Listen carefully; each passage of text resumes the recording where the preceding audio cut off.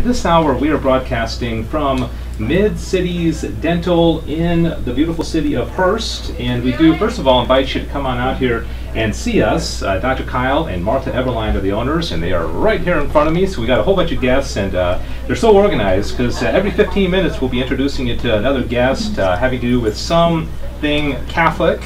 Good Shepherd Catholic community in Colleyville is where they worship, and so a lot of the guests, if not, I think all the guests, well, not all of them, are from that particular parish, but everything we talk about will be universally Catholic, and so I think you're going to be in for a treat during this hour.